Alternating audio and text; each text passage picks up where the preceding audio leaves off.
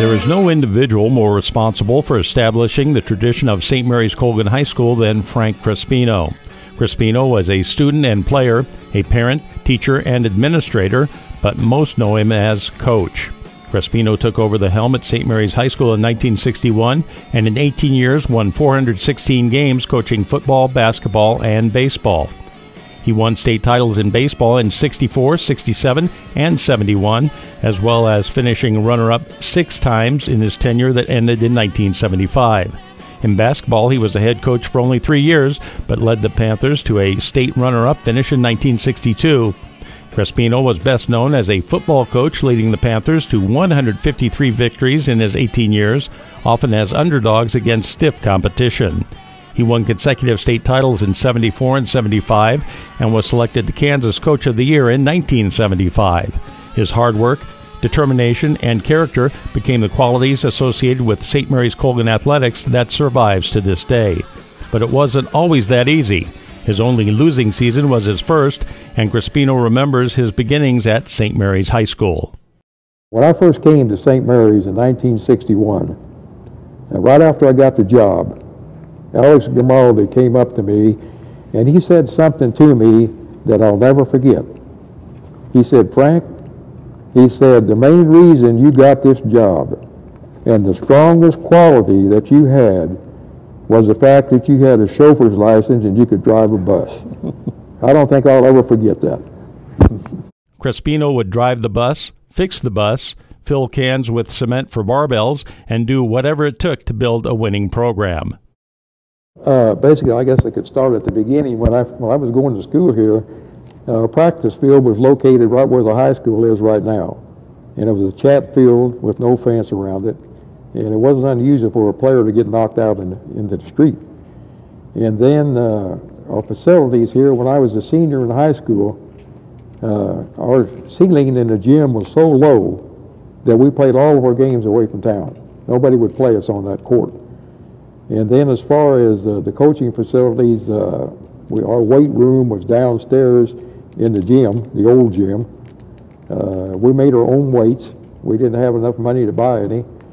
And I think probably the main thing that saved us was the attitude and of the players that we had and the willing to survive the things that we had to do. Coach Crespino is the first to admit that he had some good help along the way, but one guy in particular was his top lieutenant. Yeah, Pat Forbes and I, for 10 years, we consisted of the coaching staff here. Pat was my assistant in football and baseball, and I was his assistant in basketball. And during that time, we were an independent school, and we traveled all over the state of Kansas, Oklahoma, Missouri, trying to find anybody that would play us. And we had some very unique stories that happened during those years. And a lot of those wins that I got in football and baseball, Pat had a lot to do with it. Along with Pat Forbes, Coach acknowledges many others who went on to help build the Colgan tradition. Chuck Smith, when he was a student at the college, worked with me 1 year in football. And it was very easy to see at that time that he was going to be a very successful coach that he is today. And then Ed Martin, 1 year, worked with me. Tom Sy worked with me, Frank Diskin, Ellen Hobson, several different people along those lines. But Pat Forbes and I basically consisted of the staff for a long time. Over 18 years, there were many players, so you would think it would be tough for Coach to pick one who might have been the best to play for him, but Coach leaves no doubt he has a definite choice.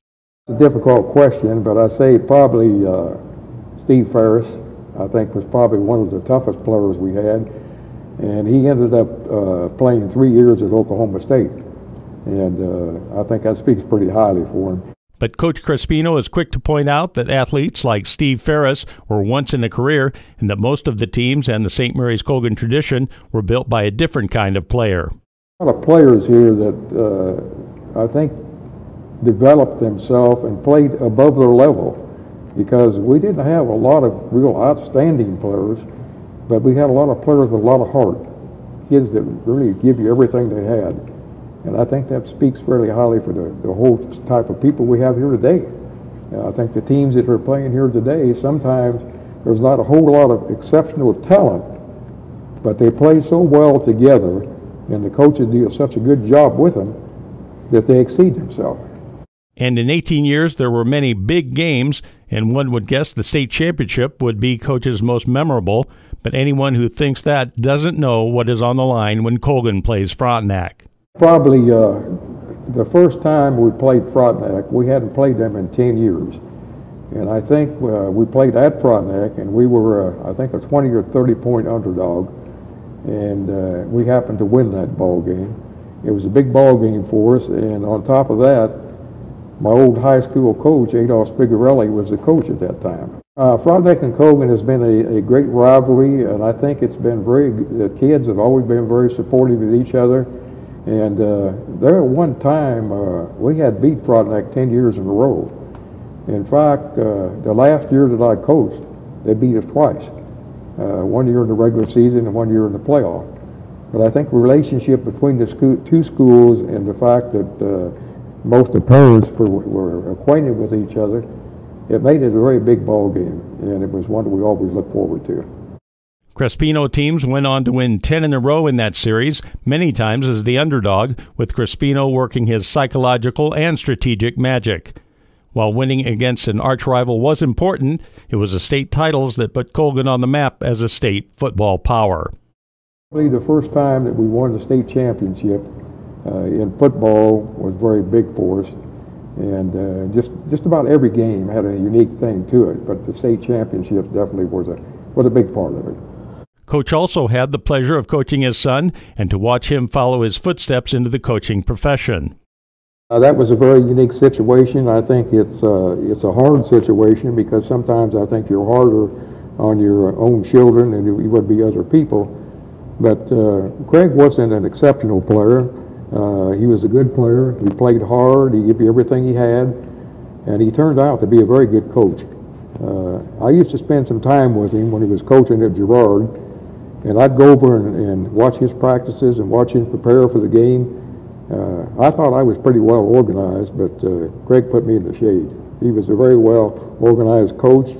The kids loved him, and he had an exceptional job, I think, at Girard, and they still think a lot of him at Girard over there.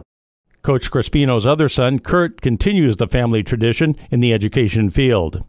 Basically, we had the good of two things. We had Craig that loved sports, and Kurt was involved in other things, in drama and debate and speech, and he has a real good job right now. He's the Vice Chancellor of Planned Giving at the University of Missouri in Kansas City. And he's also very talented in music and stuff like that. So we're very proud of both of our sons on the things that they've been able to accomplish. The Crespino family has been tested throughout the years with the hardships that life brings. Coach is a prime example of the importance of the underlying principle of the tradition he helped to build, his Catholic faith. That our faith, when we lost Craig, I really don't know if we'd ever made it without our faith in our religion and the support and so forth that we got from the priest. And we still rely on our faith. We go to church every Sunday. I'm part of the Adoration Chapel, and our faith is a very strong point of our life. And now, after reaching 80 years of age, Coach still has something to say to his players, who are now men, about his time at Colgan and his years as their coach. I think probably the main thing that I would say that I'm very fortunate to have the opportunity to work with them and teach them at the school. I followed their careers, and I'm very happy and proud of the things that they've been able to accomplish. And if I had maybe a small part to do with that, I'm very happy about that. Hall of Fame member, coach, mentor, and winner who still holds a chauffeur's license, congratulations to the man most responsible for building the St. Mary's Colgan tradition on and off the field, Frank Crespino.